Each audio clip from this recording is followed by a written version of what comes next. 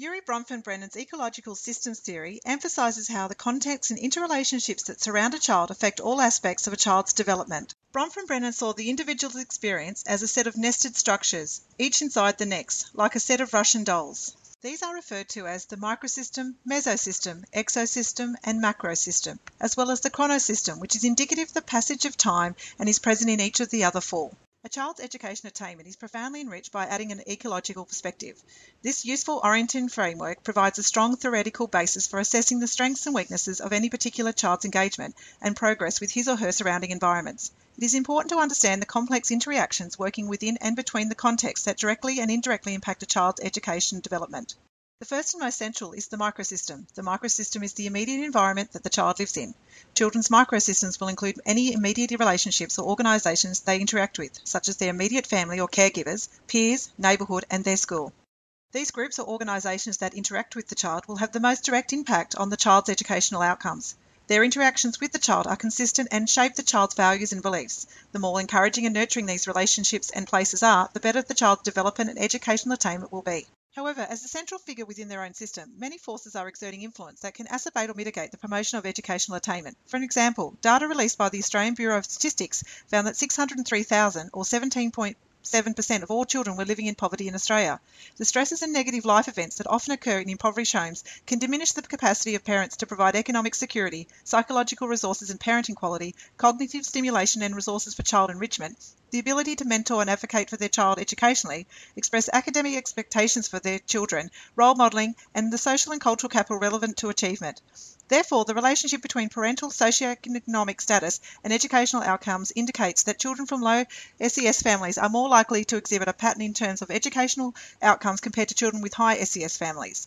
Further, the low SES of newly resettled refugees, for example, subject the children in the family directly to the privileged segments of the host society that might surface through their academic progress.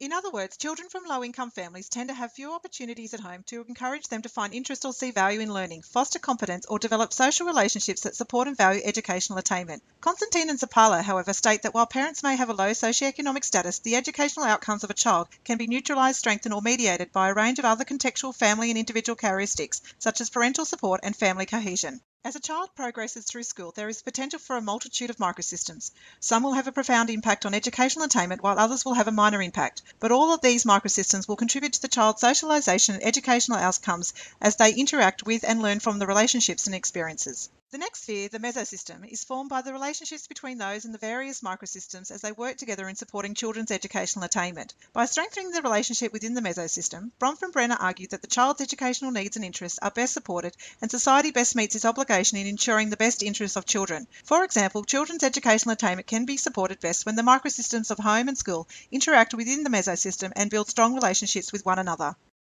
It is well established that parent-teacher relationships have positive influences on educational outcomes for children. Jordan and Plank claim parent-teacher relationships contribute to higher educational achievement and post-secondary educational trajectories. However, Harm and Pienta claim that the positive relationships between home and school appear to be less common for low-income and racial minority families. The lack of continuity between home-school environments may contribute to the stereotyped views of families the teacher may hold, and as such, the disadvantage perpetuated by this view can influence a student's self-esteem and their motivation and inclination to succeed in school. Further, cultural and language differences can often impact parent-teacher relationships for ethnic minority families. Ethnic minority parents are often hesitant to engage in rich conversations regarding the child, their home, and community life, as communication is especially difficult when teachers do not share a common language. Hence, limited communication contributes to disconnected relationship and has the consequences for the child's educational attainment. Bronfenbrenner's third environmental layer, the exosystem, is the system of institutions that the child does not directly interact with, but the institutions will indirectly affect their microsystems, as well as the child themselves. As stated, it has an indirect effect on the child because the influence from the exosystem usually impacts the child as it trickles down through other people in the child's life. For example, children are rarely in direct contact with their parents' workplace, but their immediate experience can be affected by their parents' pay schedule, distance, and work conditions. The economic, social, and emotional stresses of daily living for low-income families may provide less time, energy, and resources for children to attend after-school activities or play sports, thus affecting their social, emotional, cognitive, and physical well-being. Government policy and law, school board meetings, and city council decisions can also have an indirect impact on the child through their exosystem. In the planning and designing of new communities, housing projects, and urban renewal, the planners, both public and private, need to give explicit consideration to the kind of world that is being created for children who will be growing up in these settings. The importance of neighbourhoods throughout childhood resonates with evidence from several studies suggesting that residents in disadvantaged neighbourhoods may have a negative effect on the cognitive development of children for many years or even generations later. For example, neighbourhoods may affect school quality through the inability of neighbourhood schools attracting and retaining educators, in turn may shape educational outcomes for students. A macro system is based on factors around the child's belief system, cultural background and lifestyle opinions. The diagram shows how the macro system of a child is impacted by other systems on Bronfenbrennan's theory and how it relates to more personal influence on a child that were earlier in the system.